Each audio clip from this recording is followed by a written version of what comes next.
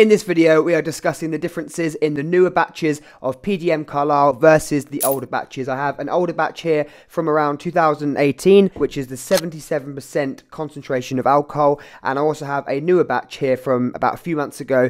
I bought it about 4 months ago, and it is the 81% alcohol content. I did a video about a year ago reviewing the batch variations in Leighton. So the Leighton, I think, was the 78% to 82, and it was really popular. And I think this video will also be really helpful for people who want to buy Carlisle because it's such a popular Parfums de Marly fragrance. Now, I love the Carlisle DNA because Carlisle is a spicy apple with this beautiful sort of sweet, smooth tobacco note. Even though tobacco is not a listed note, it just comes across as a tobacco-like scent. And then you have patchouli in the dry down, patchouli and vanilla. What a great combination that is. It's classy, it smells expensive, and you just smell like a very well put together gentleman when you wear it. It's not youthful or playful or anything like that. It's not really a clubbing fragrance. It's just a very smooth and well-made fragrance that make you smell $1 million.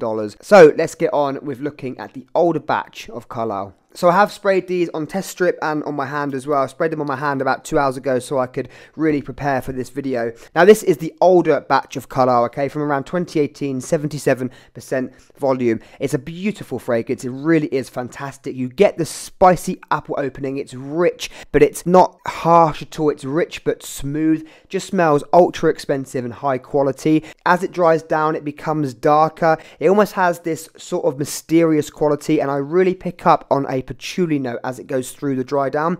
It almost smells resinous as well, so it's like this spicy balsamic patchouli with tobacco and sweetness from vanilla. It's perfect, and it really does turn complex and mysterious. Now what I love about the older batch of Carlisle here is you can really pick out the individual notes. If you keep smelling it, you get the different facets go through. Like when you first smell it, you can smell the spicy apple, but if you hold your nose to your hand and you really try and pick out the different notes, you can pick up the patchouli, the resinous quality. It just smells so dark, and it is a beautiful fragrance. This for me is like a night out fragrance, and it's one that I always wear when I want to impress people. Like if I'm going to a wedding, any party, any night out with a lot of people, I'm dressing up nicely, I always go for Parfums de Marly Carlisle.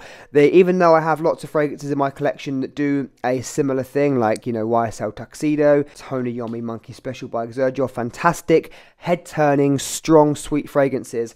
For some reason, I always gravitate towards Carlisle because I love the confidence it gives me. And this old batch is perfect. It's smooth, it's sophisticated, and it smells very expensive. Lasts a long time as well. The performance on this is fantastic. It's a fragrance that lasts all day and does give you a solid bit of projection. This is the older batch of Carlisle, and now let's check out the newer batch. So when I'm testing out this newer batch, do remember that I'm trying to pick out the intricate differences between them. It's not going to be necessarily an obvious change. It's not going to be something that a lot of people might notice. I'm trying to really pick out the differences to give you an educated opinion of which one you should buy. So this new one does still smell like Carlisle, okay? It still smells fantastic. It's still got that rich, expensive smelling feel to it, but it's more airy, okay? So it does smell a bit more airy. The vanilla is a bit more airy. It doesn't go as deep and as dark as the old batch we looked at. Now that could be for a number of different reasons, which we'll talk about at the end of the video.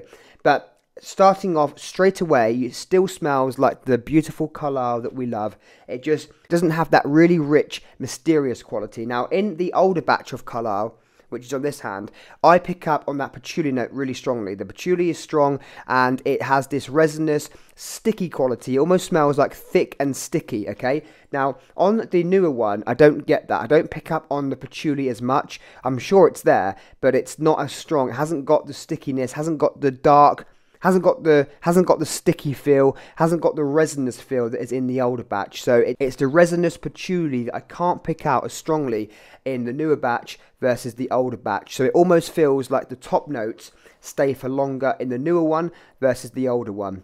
Now what I love about the older batch of Carlisle is it smells like a niche fragrance. It smells almost quite raw, so like I said, you can pick out a lot of the different notes. It goes through the different characteristics of the fragrance from the opening, the mid, the dry down, and each time you smell it, you can pick out certain different areas of it, okay? You can smell the spiciness, the sweetness, the tobacco, lots of different things going on.